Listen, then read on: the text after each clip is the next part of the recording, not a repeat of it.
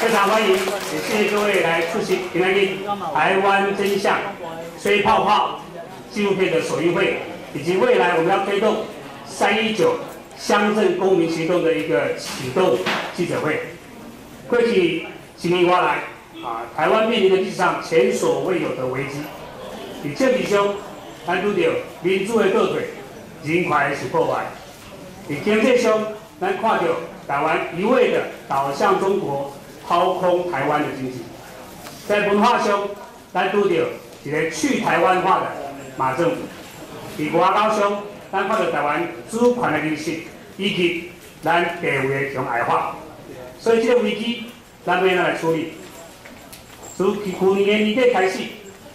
有很多的社团，100多个社团共同组成的抢救台湾行动联盟。咱分几个阶段，做出咱对台湾的一种责任。去年开始，咱伫全国16个县市举办了抢救台湾行动联盟第1阶段的工作。我们透过宣传的方式，唤起更多人民对台湾危机的一个了解、认识跟参与。第一阶段，咱透过辜先生他个人历史发展过程当中所扮演的角色跟他的经验，我们在台北、台中、高雄举办3个的演讲跟座谈活动。最近一个阶段，咱赶快在台北、台中、甲高雄训练了每一个地方200多位的讲师，希望在未来为我们这个阶段马上要做的代志来做准备。这个阶段咱要做的，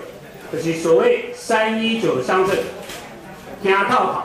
要甲台湾的真相以及面对的危机来向咱的全民来报告、来介绍，希望能够唤起我们台湾民众真正的觉醒。所以我们不只要讲，希望通过影像的方式来了解到底台湾面对的什么危机。所以今天在这首映会当中，我们将会呈现我们透过这个大家努力研究，还有取出我们非常有名的纪录片的导演为我们所制作的这一部34分钟的一个影片。当很多人去帮你看热比亚的纪录片的时候，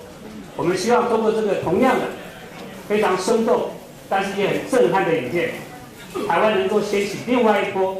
了解自己的一个重要的一个切入点。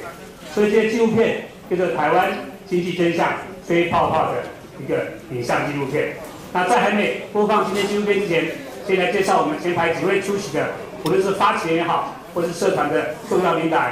来介绍一下，跟我们一起来观赏这部影像纪录片。先介绍我们今天在座前面几位贵宾，从这中间开始好不好？我们黄昭堂黄主席，还有姚嘉文姚前院长，我们非常敬爱的朱冠礼朱执政，民进党台北市党部黄庆明黄主委，台湾特色张业生张医师，还有我们这次整个活动的总策划王美琇王女士。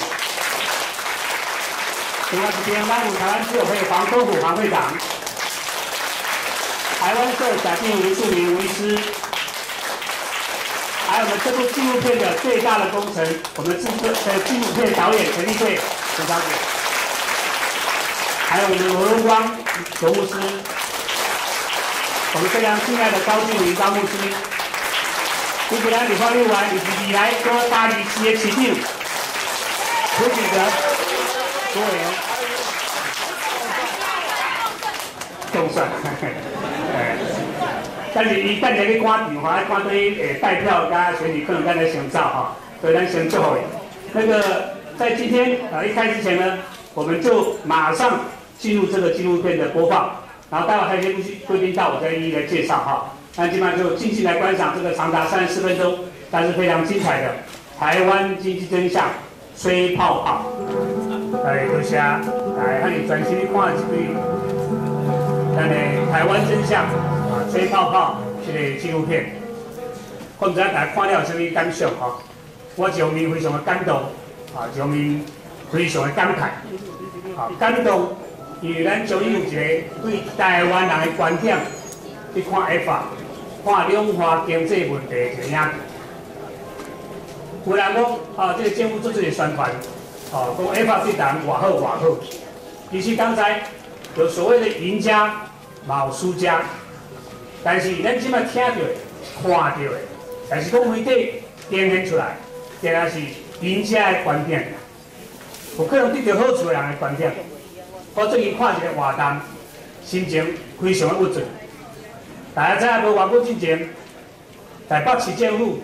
甲一个篮球团体邀请 NBA 来台湾比赛，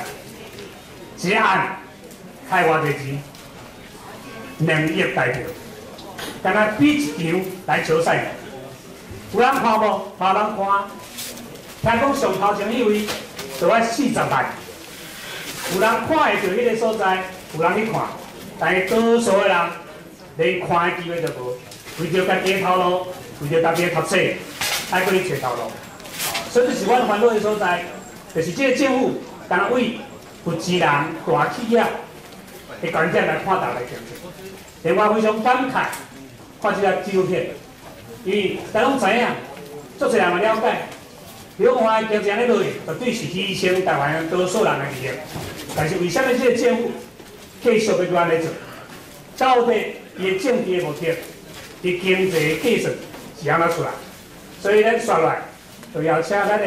纪录片的这个导演来跟咱介绍规个纪录片设计发想的过程，以及伊规个拍摄纪录片的想法。